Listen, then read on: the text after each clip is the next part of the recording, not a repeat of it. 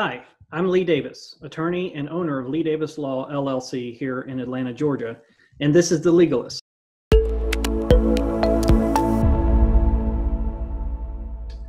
If you've seen any of our past episodes, you know that most of them are very well produced by my agency, Agency 850, who produces these videos for me.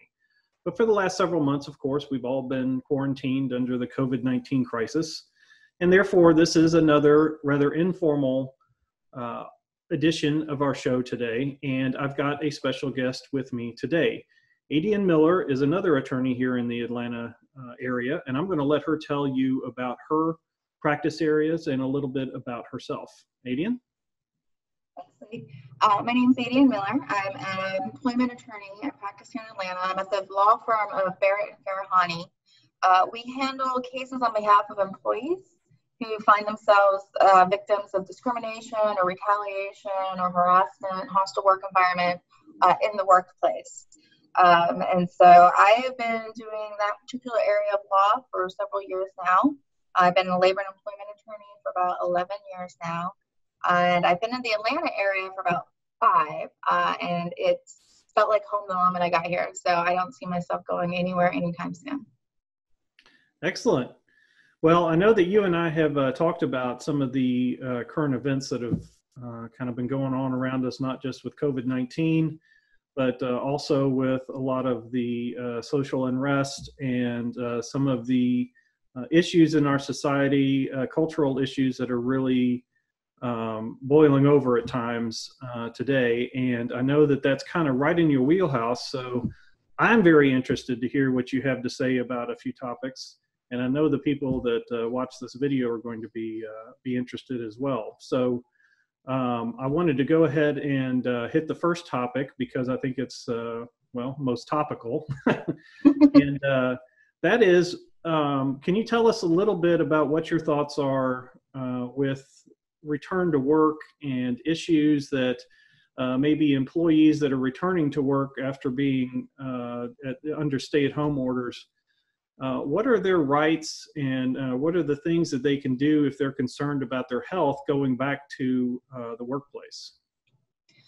Well, we are sort of in uncharted territory here. We really haven't had a pandemic like this, at least in the decade or so I've been practicing. And so some of this is really just using our best wisdom. But we do have some rights under law. And so one thing to keep in mind is, we're in Georgia, which is very much, it's a right to work, pro-employer state. So employees should be very careful to do as much as they can to keep themselves safe. My first inquiry to anybody who feels that they are working in a place that's not safe due to COVID is to ask themselves if they really need that job. And I do think it's very serious. I want to validate people's concerns. I think a lot of companies might be in a place where they're doing the best they can, but I don't think we should be lulled into a false sense of safety by the fact that some of these companies are reopening. And so it is incumbent on each person to really make sure that they need that job and that they are taking care of themselves, because it is possibly their life that they're taking into their hands. So if you're going to a job and you know you need it and you feel like there might be some things that are unsafe, the first thing to do is really to figure out what it is that feels unsafe and why. Is it that you are handling papers that a lot of people are putting their hands on? What are the exact responsibilities of your job that put you at risk? And how do they put you at risk? And to be able to articulate that. You don't want to just go to your employer with a general vague sense of doom. And the other thing you want to look at is, you want to think practically, is there a way to do my job safer? What would make me feel safe? Now, some folks might have underlying health issues, such as, like, I have asthma. And so I am working remotely until the end of the year. I'm just going to be as careful as possible. So if you have an underlying health issue, it might be that you need something specific for you. And in that case, you actually have the protections of the Americans with Disabilities Act. So what you can do is go to your employer and say, this is my health condition. It makes me feel like I am more vulnerable because these are the job duties I'm doing that are exposing me to COVID, or I feel unsafe about. And the way to do it safer to me would be X, Y, and Z. And I would recommend to any employee who does that to do it in writing. And you want to do it to HR. And so you can just send an email. You don't need to have a lawyer. You don't need to have anyone come in. If you want to use the term that you'd like to be reasonably accommodated, that will signal to the employer that you know some of your rights. But what you're asking for basically is a reasonable accommodation. The employer should work with you and have a dialogue with you about how to accommodate you. And if you find that instead of responding to you, you're terminated, you may be able to pursue a claim of retaliation under the Americans with Disabilities Act. Now, if you don't have a disability, you still have some other options. One thing you can do is if you and a group of employees feel unsafe, you can go and talk to your employer about those concerns. And it may be seen as concerted activity under the National Labor Relations Act. And so under the NLRA, employees have a right to talk to each other and make complaints as a group to try to improve their work conditions. If you go that route, I would just advise people to set up a meeting with HR or their supervisor, but then to document the meeting afterwards in an email or to send an agenda beforehand. You want something in writing kind of documenting what happened. And is that just for people that are part of labor unions, or can anybody do that? Anybody can do that. You just want to make sure you're talking to other employees that are at your rank. So it should be a group of you going to management. So you don't have to be in a union to have that right. And that's important because very few employees in Georgia are actually in unions. It's not a very union heavy state. If you find that the employer does not want to engage with you, another option is you can go to OSHA. So OSHA is accepting complaints, and I will say, I think it's a good option for people. You can go to OSHA.gov. They make it very easy to file a complaint. The thing I would recommend is you can make a complaint about what's unsafe, but again, this is where it comes back to you need to be very specific about what's unsafe. You would file that complaint, and you have an option to remain anonymous, which I think a lot of people would do on instinct, and I'd like to caution against that. I think you want to put your name on it, because then if you do find that you're terminated or demoted or reduced in hours, you would have a right to a retaliation claim under OSHA as well. The big concern here, and the reason why people don't use this very much, is you only have 30 days to file a retaliation complaint under OSHA. It's one of the fastest statutes out there. So you got to be real quick on that. And all the things I'm talking about are things that you don't need a lawyer for. I recommend, getting a lawyer if you're looking at proceeding with a lawsuit. But these initial complaints, going to the EEOC, going to the NLRA, going to OSHA, they all have web platforms that are very friendly to people who may not have legal training. They all have numbers with people you can talk to. So the first thing you want to do is protect your rights. And then you want to try and talk to a lawyer if it looks like you're going to need to go down that route. Adian, that is some really good information. And I know our listeners and our watchers are going to enjoy that. But I have a similar question, I guess, that kind of dovetails with that issue, which is I've seen a little bit of uptick in maybe questionable layoffs that are kind of being camouflaged by larger layoffs due to COVID-19. And I was wondering if you've seen any of that, and if so, what do you think about that? Definitely seen it. Because Georgia is a very pro-employer state, the case law is very much in favor of companies being able to run their businesses the way they want.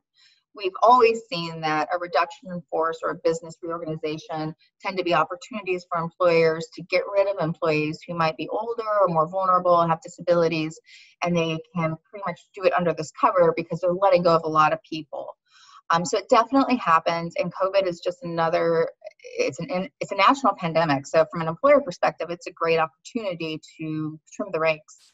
And it's tough. And the fact that they're doing it as part of a larger layoff, does that make it any less, or does it make it any more legal that they're doing it in the guise of a larger layoff?